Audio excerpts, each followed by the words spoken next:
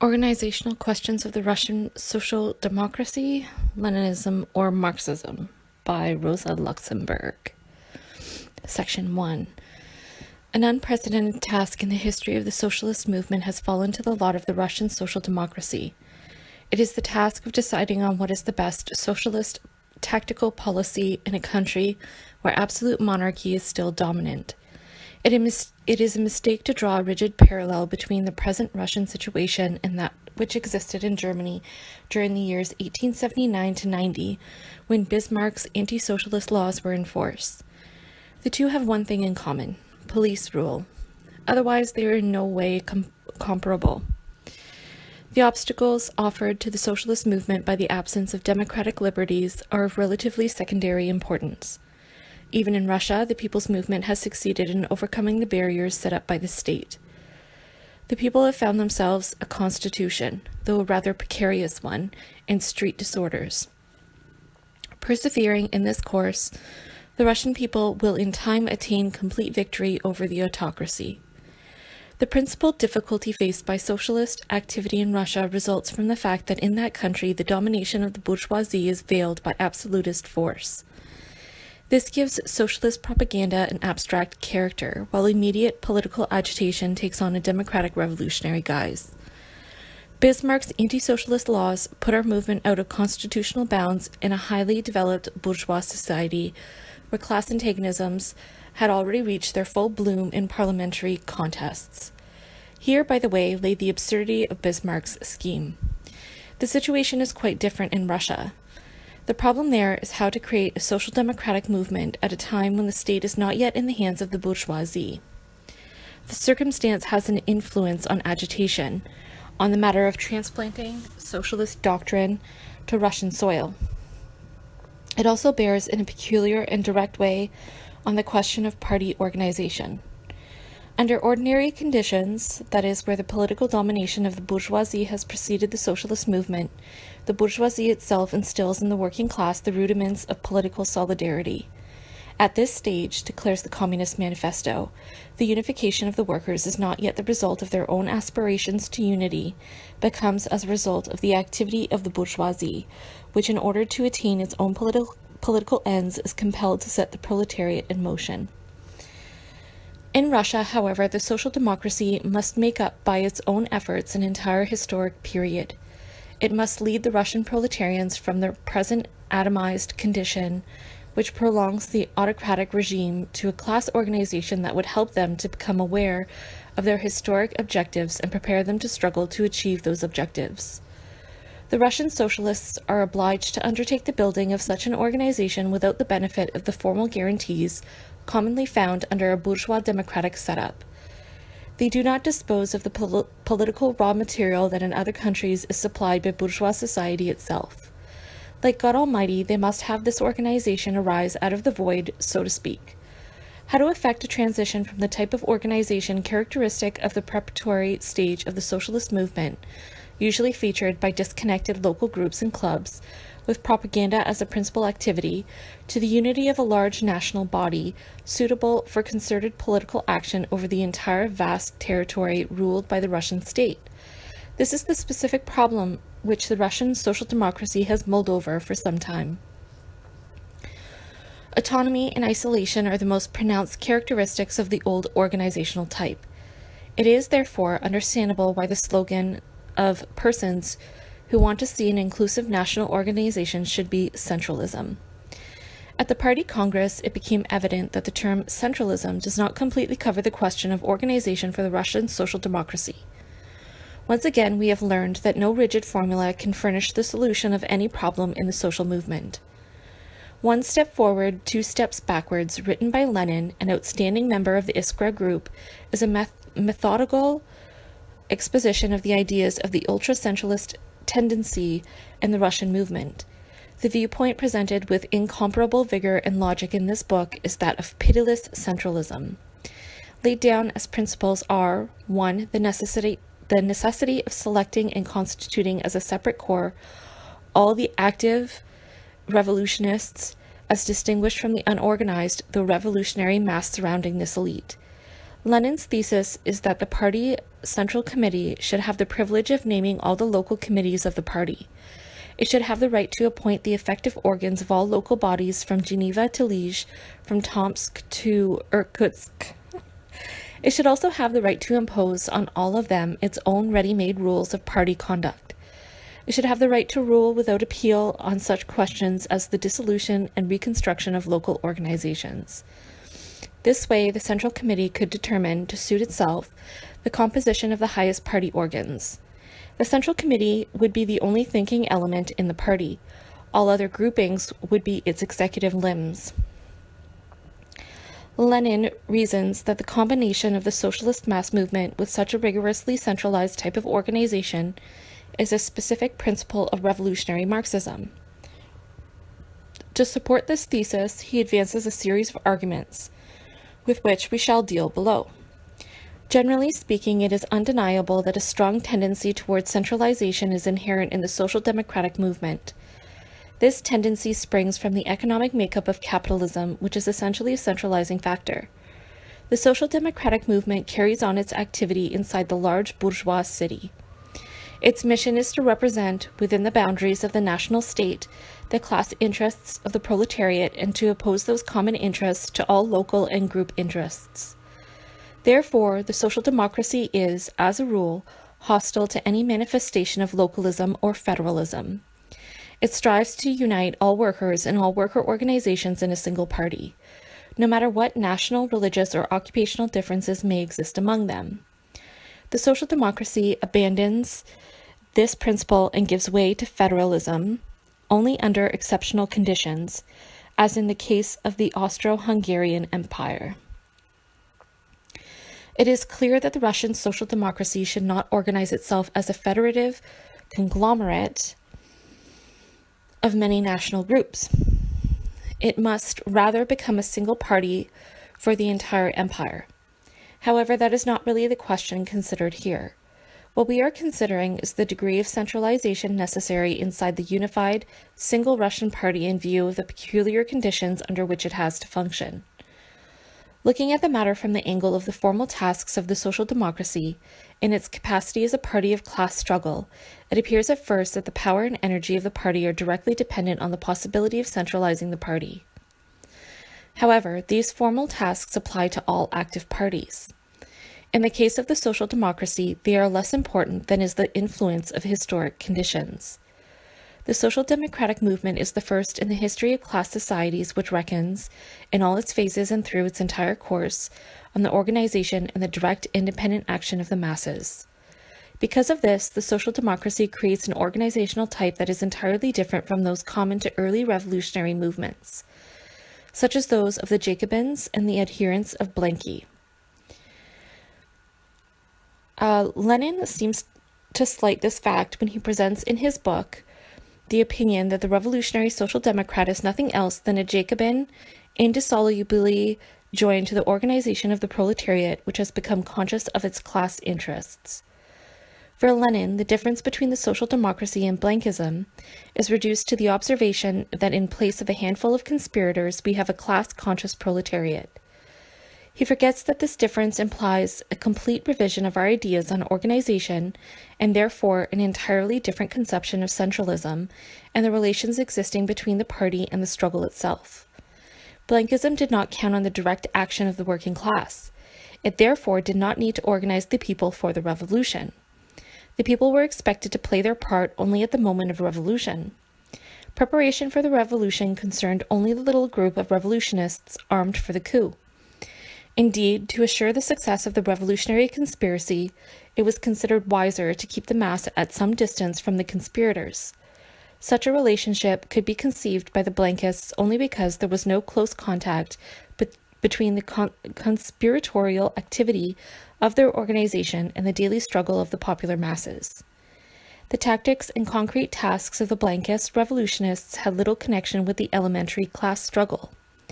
They were freely improvised.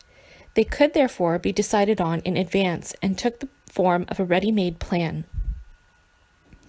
In consequence of this, ordinary members of the organization became simple executive organs, carrying out the orders of a will fixed beforehand. and outside of their particular sphere of activity. They became the instruments of a central committee. Here we have the second peculiarity of conspiratorial centralism, the absolute and blind submission of the party sections to the will of the center, and the extension of this authority to all parts of the organization. However, social democratic activity is carried on under radically different conditions. It arises historically out of the elementary class struggle. It spreads and develops in accordance with the following dialectical contradiction. The proletarian army is recruited and becomes aware of its objectives in the course of the struggle itself. The activity of the party organization, the growth of the proletarians' awareness of the objectives of the class or of the struggle and the struggle itself are not different things separated chronologically and mechanically. They are only different aspects of the same struggle. There do not exist for the social democracy detailed sets of tactics which a central committee can teach the party membership in the same way as troops are instructed in their training camps. Furthermore, the range of influence of the Socialist Party is constantly fluctuating with the ups and downs of the struggle in the course of which the organization is created and grows. For this reason, social democratic centralism cannot be based on the mechanical subordination and blind obedience of the party membership to the leading party center. For this reason, the social democratic movement cannot allow the erection of an airtight partition between the class-conscious nucleus of the proletariat already in the party and its immediate popular environment, the non-party sections of the proletariat. Now, the two principles on which Lenin's centralism rests are precisely these. 1. The blind subordination in the smallest detail of all party organs to the party center, which alone thinks, guides, and decides for all. And 2, the rigorous separation of the organized nucleus of revolutionaries from its social revolutionary surroundings. Such centralism is a mechanical transposition of the organizational principles of Blankism into the mass movement of the socialist working class. In accordance with this view, Lenin defines his revolutionary social democrat as a Jacobin joined to the organization of the proletariat, which has become conscious of its class interests. The fact is that the social democracy is not joined to the organization of the proletariat. It is itself the proletariat. And because of this, social democratic centralism is essentially different from Blankist centralism. It can only be the concentrated will of the individuals and groups representative of the working class. It is, so to speak, the self-centralism of the advanced sectors of the proletariat. It is the rule of the majority within its own party. The indispensable conditions for the realization of social democratic centralism are 1. The existence of a large contingent of workers educated in the class struggle, and 2. The possibility for the workers to develop their own political activity through direct influence on public life in a party press and public congresses, etc. These conditions are not yet fully formed in Russia.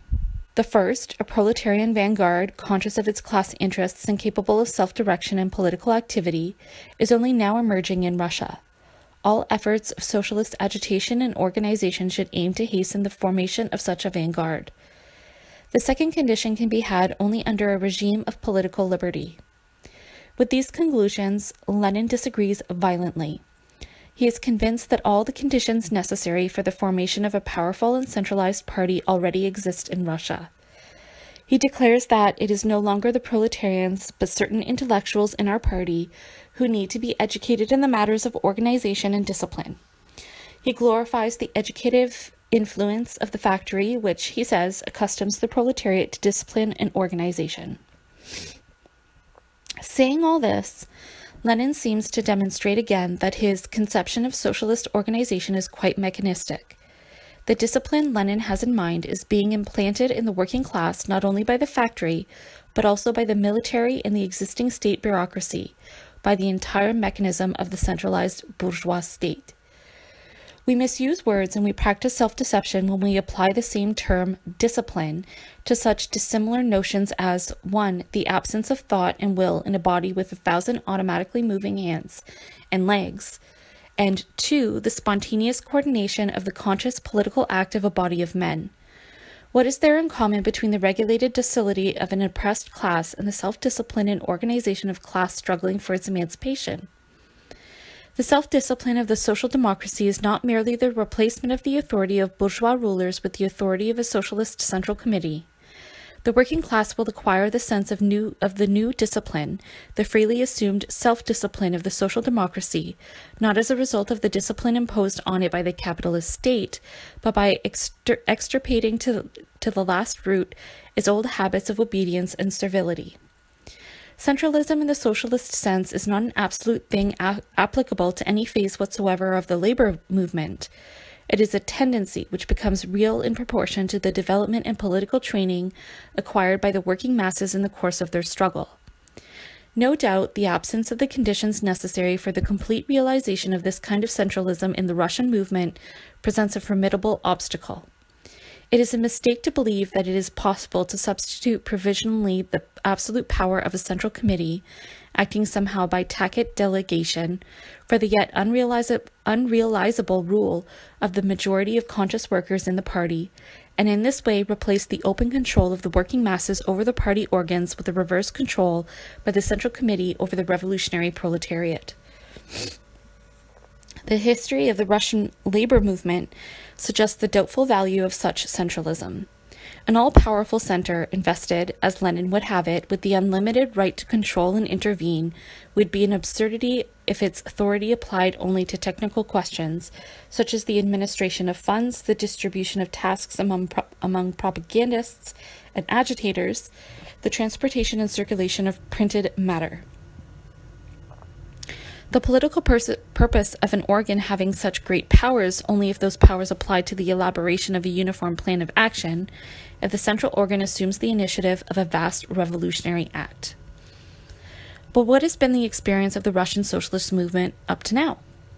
The most important and fruitful changes in its tactical policy during the last 10 years have not been the inventions of several leaders, and even less so of any central organizational organs. They have always been the spontaneous product of the movement in ferment. This was true during the first stage of the proletarian movement in Russia, which began with the spontaneous general strike of St. Petersburg in 1896, an event that marks the inception of an epoch of economic struggle by the Russian working people. It was no less true during the following period, introduced by the spontaneous street demonstrations of St. Petersburg students in March 1901. The general strike of Rostov-on-Don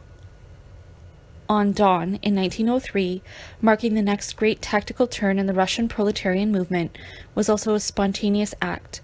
All by itself, the strike expanded into political demonstrations, street agitation, great outdoor meetings, which the most optimistic revolutionist would not have dreamed of several years before.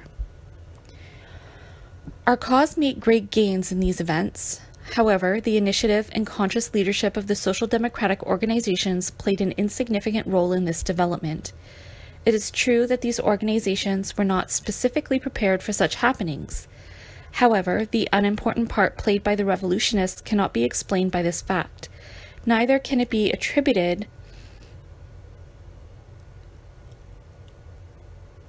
to the absence of an all-powerful central party apparatus similar to what is asked for by Lenin. The existence of such a guiding center would have probably increased the disorder of the local committees by emphasizing the difference between the eager attack of the mass and the prudent position of the social democracy. The same phenomenon, the insignificant part played by the initiative of central party organs in the elaboration of actual tactical policy, can be observed today in Germany and other countries. In general, the tactical policy of the social democracy is not something that may be invented. It is the product of a series of great creative acts of the often spontaneous class struggle seeking its way forward. The unconscious comes before the conscious. The logic of the historic process comes before the subjective logic of the human beings who participate in the historic process. The tendency is for the directing organs of the Socialist Party to play a conservative role. Experience shows that every time the labor movement wins new terrain, those organs work it to the utmost. They transform it at the same time into a kind of bastion which holds up advance on a wider scale. The present tactical policy of the German social democracy has won universal esteem because it is supple as well as firm. This is a sign of the fine adaptation of the party in the smallest detail of its everyday activity to the conditions of a parliamentary regime. The party has made a methodical study of all the resources of this terrain. It knows how to utilize them without modifying its principles. However, the very perfection of this adaptation is already closing vaster horizons to our party. There is a tendency in the party to regard parliamentary tactics as the immutable and specific tactics of socialist activity.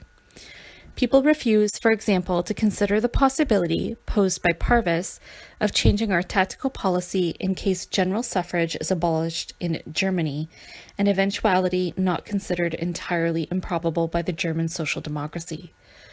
Such inertia is due in a large degree to the fact that it is very inconvenient to define, within the vacuum of abstract hypotheses, the lines and forms of still non-existent political situations. Evidently, the important thing for the social democracy is not the preparation of a set of directives already for future policy.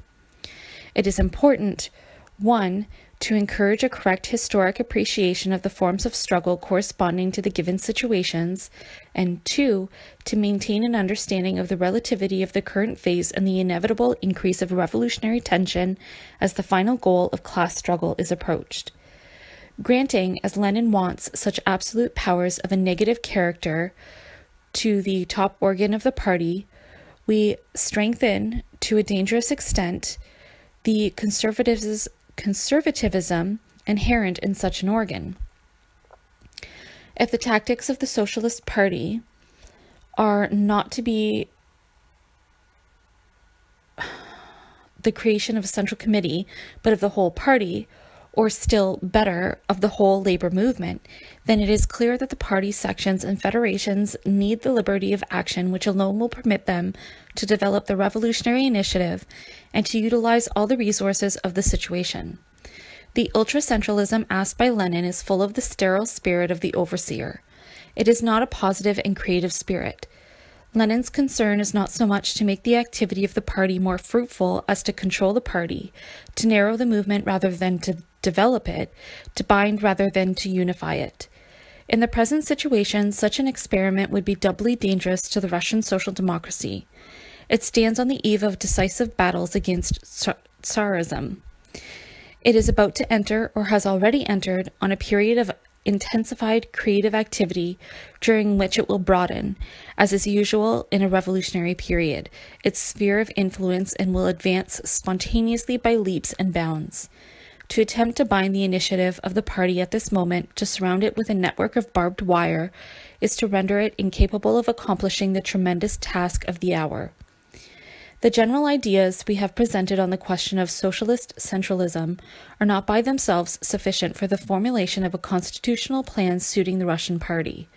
In the final instance, a statute of this kind can only be determined by the conditions under which the activity of the organization takes place in a given epoch.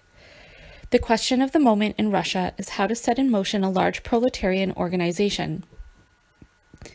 No constitutional project can claim infallibility. It must prove itself in fire. But from our general conception of the nature of social democratic organization, we feel justified in deducing that its spirit requires, especially at the inception of the mass party, the coordination and unification of the movement and not its rigid submission to a set of regulations. If the party possesses the gift of political mobility, complemented by unflinching loyalty to principles and concern for unity, we can rest assured that any defects in the party constitution will be corrected in practice. For us, it is not the letter, but the living spirit carried into the organization by the membership that decides the value of this or that organizational form. Section 2. So far, we have examined the problem of centralism from the viewpoint of the general principles of the social democracy, and to some extent in the light of conditions peculiar to Russia. However, the military ultra-centralism cried up by Lenin and his friends is not the product of accidental differences of opinion. It is said to be related to a campaign against opportunism, which Lenin has carried to the smallest organizational detail. It is important, says Lenin, to forge a more or less effective weapon against opportunism. He believes that opportunism springs specifically from the characteristic leaning of intellectuals to decentralization and disorganization, from their aversion to strict discipline and bureaucracy, which is, however, necessary for the functioning of the party. Lenin says that intellectuals remain individualists and tend to anarchism even after they have joined the socialist movement. According to him, it is only among intellectuals that we can note a repugnance for the absolute authority of a central committee. The authentic proletarian, Lenin suggests, finds by reason of his class instinct a kind of voluptuous pleasure in abandoning himself to the clutch of firm leadership and pitiless discipline. To oppose bureaucracy to democracy, writes Lenin, is to contrast the organizational principle of revolutionary social democracy to the methods of opportunistic organization. He declares that a similar conflict between centralizing and autonomist tendencies is taking place in all countries where reformism and revolutionary socialism meet face to face. He points in particular to the recent controversy in the German social democracy and the question of the degree of freedom of action to be allowed by the party to socialist representatives in legislative assemblies. Let us examine the parallels drawn by Lenin. First, it is important to point out that the glorification of the supposed genius of proletarians in the matter of socialist organization and a general distrust of intellectuals as such are not necessarily signs of revolutionary Marxist mentality. It is very easy to demonstrate that such arguments are themselves an expression of opportunism. Antagonism between purely proletarian elements and the non-proletarian intellectuals in the labor movement is raised as an ideological issue by the following trends. The semi-anarchism of the French syndicalists, whose watchword is "Beware of the politician," English trade unionism, full of mistrust of the socialist visionaries, and, if our information is correct, the pure economism represented a short while ago within the Russian social democracy by Labor Thought, which was printed secretly in St. Petersburg. In most socialist parties in Western Europe, there is undoubtedly a connection between opportunism and the intellectuals, as well as between opportunism and decentralizing tendencies within the labor movement. But nothing is more contrary to the historic dialectic method of Marxist thought than to separate social phenomena from their historic soil and to present this phenomena as abstract formulas having an absolute general application.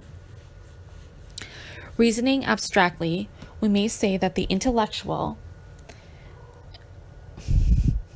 a social element which has emerged out of the bourgeoisie and is therefore alien to the proletariat, enters the socialist movement not because of his natural class inclinations, but in spite of them. For this reason, he is more liable to opportunist aberrations than the proletarian. The latter, we say, can be expected to find a definite revolutionary point of support in his class interests, as long as he does not leave his original environment, the laboring mass. But the concrete form assumed by this inclination of the intellectual toward opportunism, and above all, the manner in which this tendency expresses itself in organizational questions, depend every time on his given social milieu. Bourgeois parliamentarism is the definite social base of the phenomenon observed by Lenin in the German, French, and Italian socialist movements. This parliamentarism is the breeding place of all opportunist tendencies now existing in Western social democracy. The kind of parliamentarism we now have in France, Italy, and Germany provides the soil for such illusions of current opportunism as overvaluation of social reforms, class and party collaboration, the hope of pacific development towards socialism, etc. It does so by placing intellectuals, acting in the capacity of parliamentarians, above the proletariat and by separating intellectuals from proletarians inside the socialist movement itself. With the growth of the labor movement, parliamentarism becomes a springboard for political careerists. That is why so many ambitious failures from the bourgeoisie flock to the banners of socialist parties.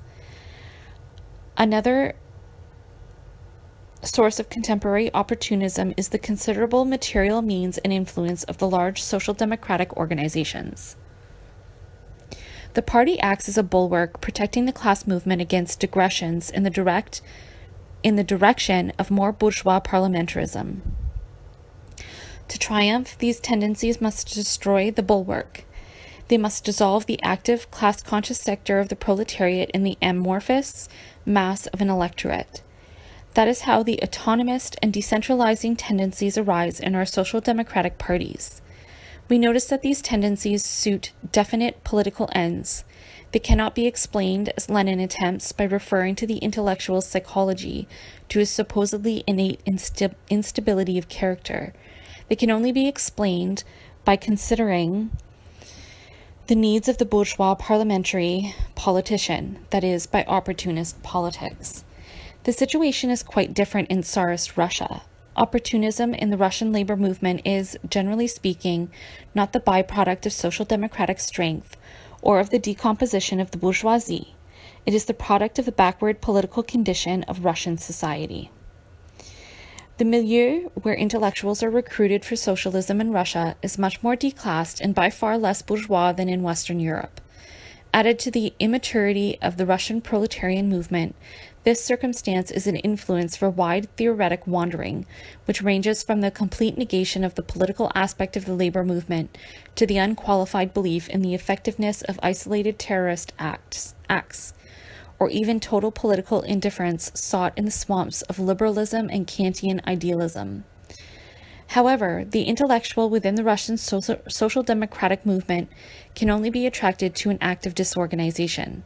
It is contrary to the general outlook of the Russian intellectual's milieu. There is no bourgeois parliament in Russia to favor this tendency. The Western intellectual, who professes at this moment the cult of the ego and colors even his socialist yearnings with an aristocratic morale, is not the representative of the bourgeois intelligentsia in general. He represents only a certain phase of social development. He is the product of bourgeois decadence. The Narodniki populists of 1875 called on the Russian intelligentsia to lose themselves in the peasant mass. The ultra-civilized followers of Tolstoy speak today of escape to the life of the simple folk. Similarly, the partisans of pure economism in the Russian social democracy want us to bow down before the calloused hand of labor. If instead of mechanically applying to Russia formulae elaborated in Western Europe, we approach the problem of organization from the angle of conditions specific to Russia, we arrive at conclusions that are diametrically opposed to Lenin's. To attribute to opportunism an invariable preference for a definite form of organization, that is, decentralization, is to miss the essence of opportunism. On the question of organization, or any other question, opportunism knows only one principle: the absence of principle. Opportunism chooses its means of action with the aim of suiting the given circumstances at hand, provided these means appear to lead toward the ends in view. If, like Lenin, we define opportunism as the tendency that paralyzes the independent revolutionary movement of the working class and transforms it into an instrument of ambitious bourgeois intellectuals, we must also recognize that in the initial stage of a labor movement, this end is more easily attained as a result of rigorous centralization rather than by decentralization. It is by extreme centralization that a young, undereducated proletarian movement can be most completely handed over to the intellectual leaders staffing a central committee. Also, in Germany, at the start of the social democratic movement and before the emergence of a solid nucleus of conscious proletarians and a tactical policy based on experience, partisans of the two opposite types of organization faced each other in argument. The General Association of German Workers, founded by Lassalle, stood for extreme centralization. The principle of autonomism was supported by the party which was organized at the Eisenach Congress with the collaboration of W. Liebknecht and A. Bebel. The tactical policy of the Eisenachers was quite confused, yet they contributed vastly more to the awakening of class consciousness of the German masses than the Lassallians. Very early, the workers played a preponderant role in that party, as was demonstrated by the number of worker publications in the provinces, and there was a rapid extension of the range of the movement. At the same time, the Lassalleans, in spite of all their experiments with dictators, led their faithful from one misadventure to another. In general, it is rigorous, despotic centralism that is preferred by opportunist intellectuals at a time when the revolutionary elements among the workers still lack cohesion and the movement is groping its way, as is the case now in Russia. In a later phase, under a parliamentary regime and in connection with a strong Labour Party, the opportunist tendency of the intellectuals expressed themselves in an inclination toward decentralization. If we assume the viewpoint claimed as his own by Lenin and we fear the influence of intellectuals in the proletarian movement, we can conceive of no greater danger to the Russian party than Lenin's plan of organization. Nothing will more surely enslave a young labor movement to an intellectual elite hungry for power than this bureaucratic straitjacket, which will immobilize the movement and turn it into an automaton manipulated by a central committee. On the other hand, there is no more effective guarantee against opportunist intrigue and personal ambition than the independent revolutionary action of the proletariat, as a result of which the workers acquire the sense of political responsibility and self-reliance. What is today only a phantom haunting Lenin's imagination may become reality tomorrow. Let us not forget that the revolution soon to break out in Russia will be a bourgeois and not a proletarian revolution. This modifies radically all the conditions of socialist struggle. The Russian intellectuals, too, will rapidly become imbued with bourgeois ideology. The social democracy is at present the only guide of the Russian proletariat. But on the day after the revolution, we shall see the bourgeoisie, and above all the bourgeois masses, as a stepping stone to their domination. The game of bourgeois demagogues will be made easier if at the present stage the spontaneous action, initiative, and political sense of the advanced sections of the working class are hindered in their development and restricted by the protectorate of an authoritarian central committee. More important is the fundamental falseness of the idea underlying the plan of unqualified centralism. The idea that the road to opportunism can be barred by means of clauses in the party constitution. Impressed by recent happenings in the socialist parties of France, Italy, and Germany, the Russian Social Democrats tend to regard opportunism as an alien ingredient brought into the labor movement by representatives of bourgeois democracy. If that were so, no penalties provided by a party constitution could stop this intrusion. This afflux of non-proletarian recruits to the party of the proletariat is the effect of profound social causes, such as the economic collapse of the petty bourgeoisie, the bankruptcy of bourgeois liberalism, and the degeneration of bourgeois democracy. It is naive to hope to stop this current by means of a formula written down in a constitution. A manual of regulations may master the life of a small sect or a private circle. An historic current, however, will pass through the mesh of the most subtly worded paragraph. It is furthermore untrue that to repel the elements pushed toward the socialist movement by the decomposition of bourgeois society means to defend the interests of the working class. The social democracy has always contended that it represents not only the class interests of the proletariat, but also the progressive aspirations of the whole of contemporary society. It represents the interests of all who are oppressed by bourgeois domination. This must not be understood merely in the sense that all these interests are ideally contained in the socialist program. Historic evolution translates the given proposition into reality. In its capacity as a political party, the social democracy becomes the haven of all discontented elements in our society and thus of the entire people, as contrasted to the tiny minority of capitalist masters. But socialists must always know how to subordinate the anguish, rancor, and hope of this motley aggregation to the supreme goal of the working class. The social democracy must enclose the tumult of the non-proletarian protestants against existing society within bounds of the revolutionary action of the proletariat. It must assimilate the elements that come to it. This is only possible if the social democracy already contains a strong, politically educated proletarian nucleus class conscious enough to be able, as up to now in Germany, to pull along in its tow the declassed and petty bourgeois elements that join the party. In that case, greater strictness in the application of the principle of centralization and more severe discipline, specifically formulated in party bylaws, may be an effective safeguard against the opportunist danger. That is how the revolutionary socialist movement in France defended itself against the Jurist confusion. A modification of the constitution at the German social democracy in that direction would be a very timely measure. But even here, we should not think of the party constitution as a weapon that is somehow self-sufficient.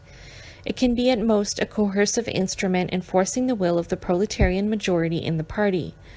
If this majority is lacking, then the most dire sanctions on paper will be of no avail. However, the influx of bourgeois elements into the party is far from being the only cause of the opportunist trends that are now raising their heads in the social democracy. Another cause is the very nature of socialist activity and the contradictions inherent in it. The international movement of the proletariat toward its complete emancipation is a process peculiar in the following respect. For the first time in the history of civilization, the people are expressing their will consciously and in opposition to all ruling classes. But this will can only be satisfied beyond the limits of the existing system. Now, the mass can only acquire and strengthen this will in the course of day-to-day struggle against the existing social order, that is, within the limits of capitalist society. On the one hand, we have the mass. On the other, its historic goal located outside of existing society. On one hand, we have the day-to-day struggle. On the other, the social revolution. Such are the terms of the dialectic contradiction through which the socialist movement makes its way. It follows that this movement can best advance by tacking betwixt and between the two dangers by which it is constantly being threatened. One is the loss of its mass character, the other the abandonment of its goal. One is the danger of sinking back to the condition of a sect, the other the danger of becoming a movement of bourgeois social reform. That is why it is illusory and contrary to historic experience to hope to fix, once and for always, the direction of the revolutionary socialist struggle with the aid of formal means, which are expected to secure the labor movement against all possibilities of opportunist digression. Marxist theory offers us a reliable instrument enabling us to recognize and combat typical manifestations of opportunism. But the socialist movement is a mass movement. Its perils are not the product of the insidious machinations of individuals and groups. They arise out of unavoidable social conditions. We cannot secure ourselves in advance against all possibilities of opportunist deviation. Such dangers can be overcome only by the movement itself, certainly with the aid of Marxist theory, but only after the dangers in question have taken tangible form in practice. Looked at from this angle, opportunism appears to be a product and an inevitable phase of the historic development of the labor movement. The Russian social democracy arose a short while ago. The political conditions under which the proletarian movement is developing in Russia are quite abnormal. In that country, opportunism is to a large extent a byproduct of the groping and experimentation of socialist activity seeking to advance over a terrain that resembles no other in Europe. In view of this, we find most astonishing the claim that it is possible to avoid any possibility of opportunism in the Russian movement by writing down certain words instead of others in the party constitution. Such an attempt to exercise opportunism by means of a scrap of paper may turn out to be extremely harmful, not to opportunism, but to the socialist movement. Stop the natural pulsation of a living organism and you weaken it, and you diminish its resistance and combative spirit. In this instance, not only against opportunism, but also, and that is certainly of great importance, against the existing social order. The proposed means turn against the end they are supposed to serve. In Lenin's over-anxious desire to establish the guardianship of an omniscient and omnipotent Central Committee in order to protect so promising and vigorous a labor movement against any misstep, we recognize the symptoms of the same subjectivism that has already played more than one trick in socialist thinking in Russia. It is amusing to note the strange somersaults that the respectable human ego has had to perform in recent Russian history. Knocked to the ground, almost reduced to dust by Russian absolutism, the ego takes revenge by turning to revolutionary activity. In the shape of a committee of conspirators in the name of a non-existent will of the people, it seats itself on a kind of throne and proclaims it as all-powerful. But the object proves to be the stronger. The knout is triumphant, for Tsarist might seems to be the legitimate expression of history. In time, we see appear on the scene an even more legitimate child of history, the Russian labor movement. For the first time, basis for the formation of a real people's will are laid in Russian soil. But here is the ego of the Russian revolutionary again. Pirouetting on its head, it once more proclaims itself to be all-powerful director of history, this time with the title of His Excellency, the Central Committee of the Social Democratic Party of Russia. The nimble acrobat fails to perceive that the only subject which merits today the role of director is the collective ego of the working class. The working class demands the right to make its mistakes and learn the dialectic of history. Let us speak plainly. Historically, the errors committed by a truly revolutionary movement are infinitely more fruitful than the infallibility of the cleverest Central Committee.